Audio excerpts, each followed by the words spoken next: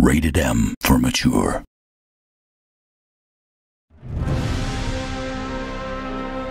Game of Thrones fans playing the Telltale games will flesh out that all-immersive experience of what Westeros is.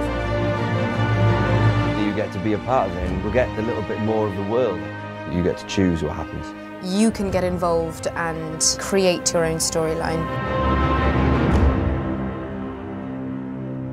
You get to go on a series of adventures that are determined by you, the player. So you can create your own storyline involving Daenerys and her dragons. My character, Marjorie Tyrell, is one of the principal characters that the gamer meets. Mira Forrester is a handmaiden of Marjorie Tyrell. It's great the gamer gets to interact directly with the wannabe queen of Westeros. Allies and enemies can be made with every move, yet they say it is men who are powerful.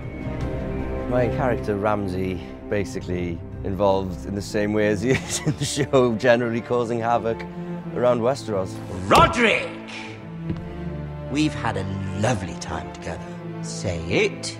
Say it's been lovely. Well, I think it's just magical that you, as the player, can determine your own fate within the realms of Game of Thrones, the show that we know. It fleshes out Westeros more, which is fun for fans of the show and the game. You two will join Croft and his men. Get them into the city, help them liberate Meereen, and I will see that you are rewarded. There's like repercussions to every decision that you make, so I think it's a really interesting way of approaching a game.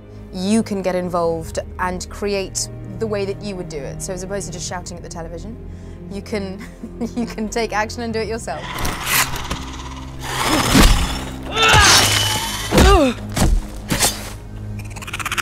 Has this wonderful ability of giving a Game of Thrones fan the experience of meeting these different characters, going to these different places, and really expanding their enjoyment and richness of the Game of Thrones experience. They get to be a part of the show, which if you love a show that much, then that's kind of a wonderful experience.